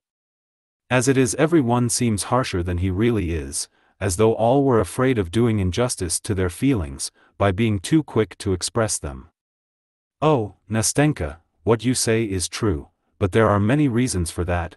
I broke in, suppressing my own feelings at that moment more than ever. No, no, she answered with deep feeling. Here you, for instance, are not like other people. I really don't know how to tell you what I feel, but it seems to me that you, for instance, at the present moment, it seems to me that you are sacrificing something for me, she added timidly, with a fleeting glance at me. Forgive me for saying so, I am a simple girl, you know. I have seen very little of life, and I really sometimes don't know how to say things, she added in a voice that quivered with some hidden feeling, while she tried to smile, but I only wanted to tell you that I am grateful, that I feel it all too. Oh, may God give you happiness for it. What you told me about your dreamer is quite untrue now, that is, I mean, it's not true of you. You are recovering, you are quite a different man from what you described. If you ever fall in love with someone, God give you happiness with her. I won't wish anything for her, for she will be happy with you. I know, I am a woman myself, so you must believe me when I tell you so. She ceased speaking, and pressed my hand warmly. I too could not speak without emotion. Some minutes passed. Yes, it's clear he won't come tonight, she said at last, raising her head. It's late. He will come tomorrow, I said in the most firm and convincing tone. Yes, she added with no sign of her former depression. I see for myself now that he could not come till tomorrow. Well, goodbye, till tomorrow. If it rains perhaps I shall not come. But the day after tomorrow, I shall come. I shall come for certain, whatever happens, be sure to be here, I want to see you, I will tell you everything. And then when we parted she gave me her hand and said, looking at me candidly, we shall always be together, shan't we? Oh, Nastenka, Nastenka. If only you knew how lonely I am now. As soon as it struck 9 o'clock I could not stay indoors, but put on my things, and went out in spite of the weather. I was there, sitting on our seat. I went to her street, but I felt ashamed, and turned back without looking at their windows, when I was 2 steps from her door. I went home more depressed than I had ever been before. What a damp, dreary day. If it had been fine I should have walked about all night. But tomorrow, tomorrow. Tomorrow she will tell me everything. The letter has not come today, however. But that was to be expected. They are together by now. 4th night. My God, how it has all ended. What it has all ended in. I arrived at 9 o'clock. She was already there. I noticed her a good way off. She was standing as she had been that first time, with her elbows on the railing, and she did not hear me coming up to her. Nastenka. I called to her, suppressing my agitation with an effort. She turned to me quickly. Well, she said. Well? Make haste. I looked at her in perplexity. Well, where is the letter? Have you brought the letter? She repeated, clutching at the railing. No, there is no letter, I said at last. Hasn't he been to you yet? She turned fearfully pale and looked at me for a long time without moving. I had shattered her last hope. Well, God be with him, she said at last in a breaking voice, God be with him if he leaves me like that. She dropped her eyes, then tried to look at me and could not. For several minutes she was struggling with her emotion. All at once she turned away, leaning her elbows against the railing, and burst into tears. Oh, don't. I began, but looking at her I had not the heart to go on, and what was I to say to her?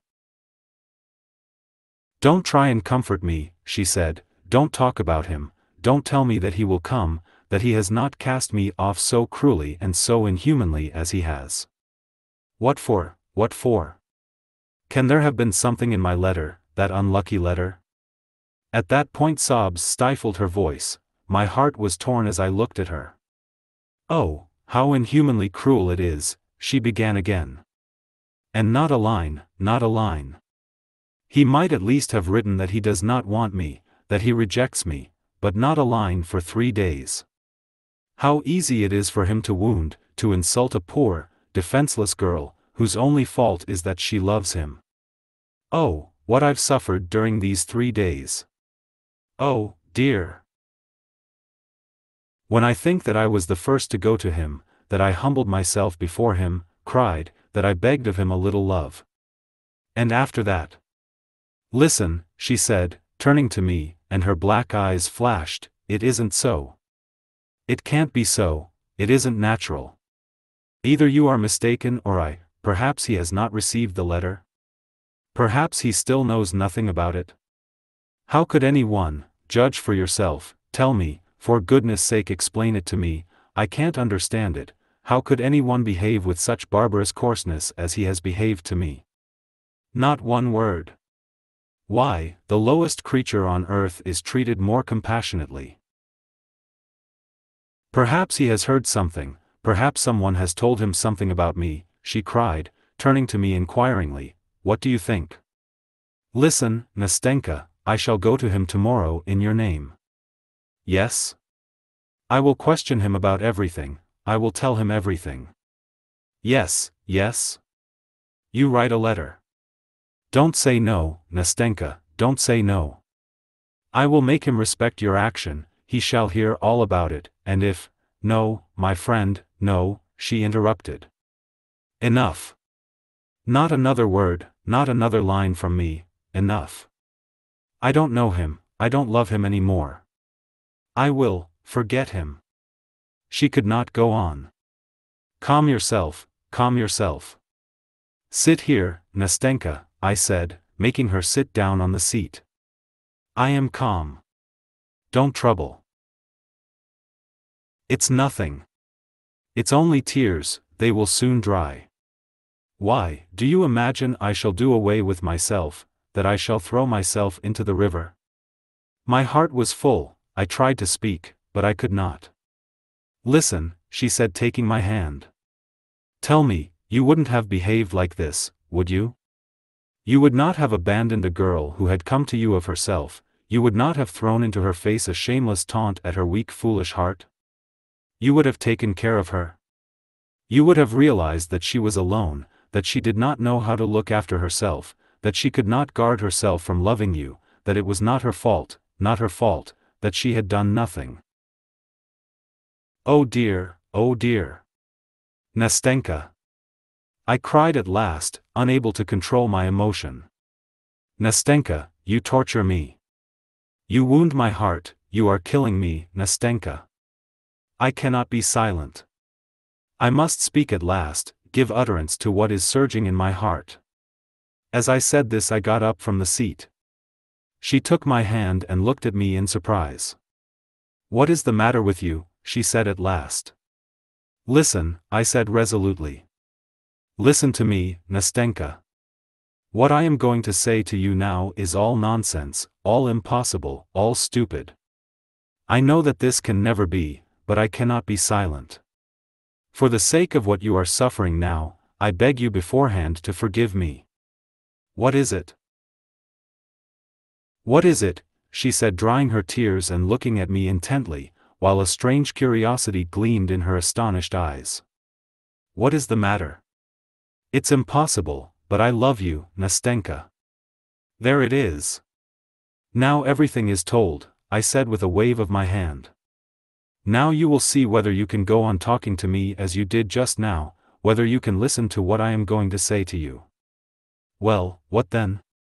Nastenka interrupted me. What of it? I knew you loved me long ago, only I always thought that you simply liked me very much. Oh dear, oh dear. At first it was simply liking, Nastenka, but now. I am just in the same position as you were when you went to him with your bundle. In a worse position than you, Nastenka, because he cared for no one else as you do. What are you saying to me? I don't understand you in the least. But tell me, what's this for? I don't mean what for, but why are you, so suddenly? Oh dear, I am talking nonsense. But you. And Nastenka broke off in confusion. Her cheeks flamed, she dropped her eyes. What's to be done, Nastenka, what am I to do? I am to blame. I have abused your... But no, no, I am not to blame, Nastenka, I feel that, I know that, because my heart tells me I am right, for I cannot hurt you in any way, I cannot wound you. I was your friend, but I am still your friend, I have betrayed no trust. Here my tears are falling, Nastenka. Let them flow, they don't hurt anybody. They will dry, Nastenka. Sit down, she said, making me sit down on the seat. Oh, my God. No, Nastenka, I won't sit down, I cannot stay here any longer, you cannot see me again, I will tell you everything and go away. I only want to say that you would never have found out that I loved you. I should have kept my secret. I would not have worried you at such a moment with my egoism. No. But I could not resist it now, you spoke of it yourself, it is your fault and not mine. You cannot drive me away from you. No, no, I don't drive you away, no, said Nastenka, concealing her confusion as best she could, poor child. You don't drive me away? No. But I meant to run from you myself. I will go away, but first I will tell you all, for when you were crying here I could not sit unmoved, when you wept, when you were in torture at being, I will speak of it, Nastenka, at being forsaken, at your love being repulsed, I felt that in my heart there was so much love for you, Nastenka, so much love. And it seemed so bitter that I could not help you with my love, that my heart was breaking and I could not be silent, I had to speak, Nastenka, I had to speak. Yes, yes. Tell me, talk to me, said Nastenka with an indescribable gesture. Perhaps you think it strange that I talk to you like this, but, speak. I will tell you afterwards. I will tell you everything. You are sorry for me, Nastenka, you are simply sorry for me, my dear little friend. What's done can't be mended. What is said cannot be taken back. Isn't that so? Well, now you know. That's the starting point. Very well. Now it's all right, only listen. When you were sitting crying I thought to myself, oh, let me tell you what I was thinking, I thought, that, of course it cannot be, Nastenka, I thought that you somehow, quite apart from me, had ceased to love him. Then, I thought that yesterday and the day before yesterday, Nastenka, then I certainly would, have succeeded in making you love me, you know, you said yourself, Nastenka, that you almost loved me. Well, what next? Well, that's nearly all I wanted to tell you, all that is left to say is how it would be if you loved me, only that, nothing more. Listen, my friend, for anyway you are my friend, I am, of course, a poor, humble man, of no great consequence, but that's not the point, I don't seem to be able to say what I mean, Nastenka, I am so confused, only I would love you so, that even if you still loved him, even if you went on loving the man I don't know, you would never feel that my love was a burden to you. You would only feel every minute that at your side was beating a grateful heart, a warm heart ready for your sake. Oh Nastenka, Nastenka.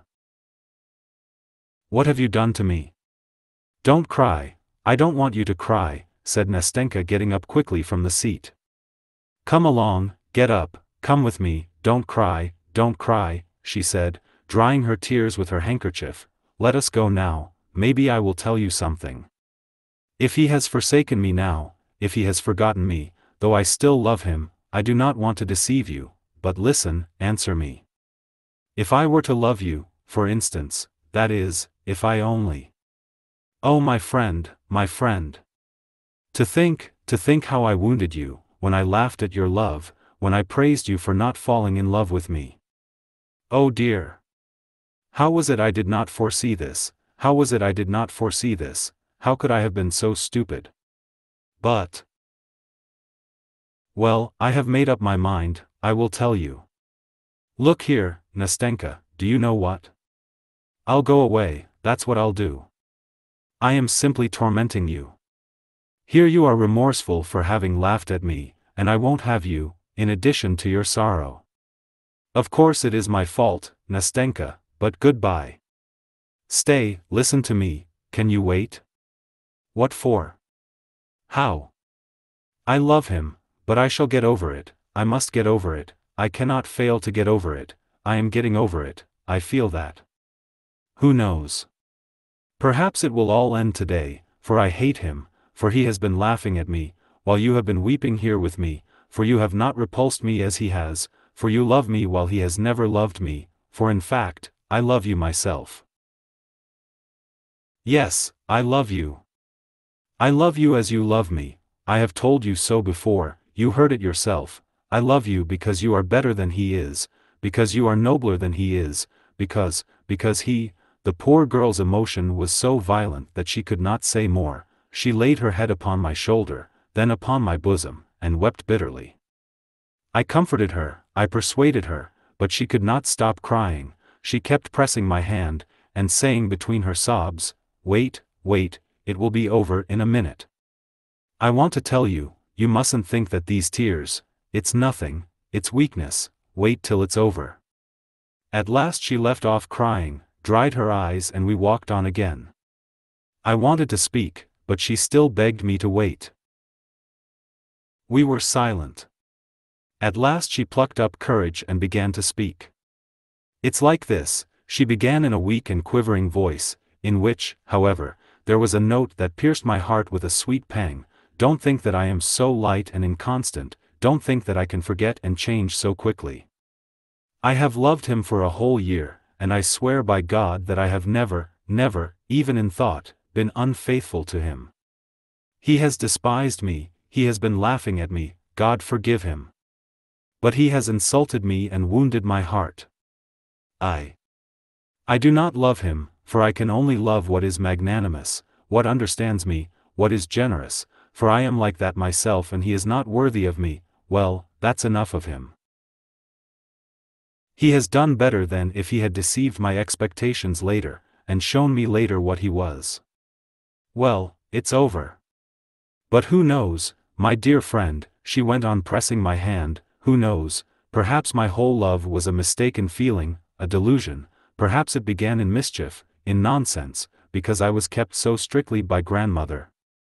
Perhaps I ought to love another man, not him, a different man, who would have pity on me and. But don't let us say any more about that," Nastenka broke off, breathless with emotion. "I only wanted to tell you. I wanted to tell you that if, although I love him, did love him, if, in spite of this you still say. If you feel that your love is so great that it may at last drive from my heart my old feeling, if you will have pity on me, if you do not want to leave me alone to my fate, without hope, without consolation, if you are ready to love me always as you do now, I swear to you that gratitude, that my love will be at last worthy of your love. Will you take my hand? Nastenka." I cried breathless with sobs. "Nastenka, oh Nastenka. Enough, enough." "Well, now it's quite enough," she said, hardly able to control herself. "Well, now all has been said, hasn't it? Hasn't it? You are happy, I am happy too. Not another word about it, wait, spare me, talk of something else, for God's sake." "Yes, Nastenka, yes. Enough about that, now I am happy." Yes, Nastenka, yes, let us talk of other things, let us make haste and talk." "Yes. I am ready." And we did not know what to say, we laughed, we wept, we said thousands of things meaningless and incoherent. At one moment we walked along the pavement, then suddenly turned back and crossed the road, then we stopped and went back again to the embankment. We were like children. "I am living alone now, Nastenka," I began, "but tomorrow. Of course you know, Nastenka, I am poor, I have only got 1200 rubles, but that doesn't matter. Of course not, and Granny has her pension, so she will be no burden. We must take Granny. Of course we must take Granny. But there's Matrona. Yes, and we've got Fyokla too. Matrona is a good woman, but she has one fault, she has no imagination, Nastenka, absolutely none, but that doesn't matter. That's all right, they can live together, only you must move to us tomorrow. To you? How so? All right, I am ready. Yes, hire a room from us. We have a top floor, it's empty. We had an old lady lodging there, but she has gone away, and I know Granny would like to have a young man. I said to her, why a young man? And she said, oh, because I am old, only don't you fancy, Nastenka, that I want him as a husband for you. So I guessed it was with that idea. Oh, Nastenka. And we both laughed. Come, that's enough, that's enough. But where do you live? I've forgotten. Over that way, near X Bridge, Baranikov's buildings. It's that big house? Yes, that big house. Oh, I know, a nice house, only you know you had better give it up and come to us as soon as possible. Tomorrow, Nastenka, tomorrow, I owe a little for my rent there, but that doesn't matter. I shall soon get my salary. And do you know, I will perhaps give lessons, I will learn something myself and then give lessons. Capital. And I shall soon get a bonus. So by tomorrow you will be my lodger. And we will go to the barber of Seville, for they are soon going to give it again. Yes, we'll go, said Nastenka, but better see something else and not the barber of Seville. Very well, something else. Of course that will be better, I did not think. As we talked like this we walked along in a sort of delirium, a sort of intoxication, as though we did not know what was happening to us. At one moment we stopped and talked for a long time at the same place, then we went on again, and goodness knows where we went, and again tears and again laughter. All of a sudden Nastenka would want to go home, and I would not dare to detain her but would want to see her to the house. We set off, and in a quarter of an hour found ourselves at the embankment by our seat. Then she would sigh, and tears would come into her eyes again, would turn chill with dismay. But she would press my hand and force me to walk, to talk, to chatter as before. It's time I was home at last, I think it must be very late, Nastenka said at last. We must give over being childish. Yes, Nastenka, only I shan't sleep tonight, I am not going home. I don't think I shall sleep either, only see me home. I should think so. Only this time we really must get to the house. We must. Honor bright?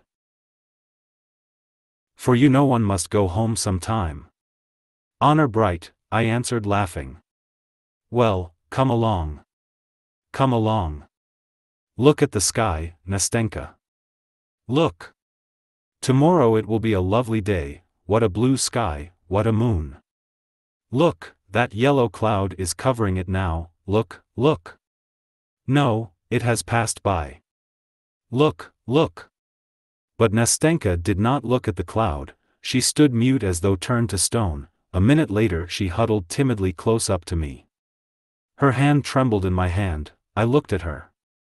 She pressed still more closely to me. At that moment a young man passed by us. He suddenly stopped, looked at us intently, and then again took a few steps on. My heart began throbbing. Who is it, Nastenka? I said in an undertone. It's he, she answered in a whisper, huddling up to me, still more closely, still more tremulously. I could hardly stand on my feet. Nastenka. It's you. I heard a voice behind us and at the same moment the young man took several steps towards us. My God, how she cried out. How she started.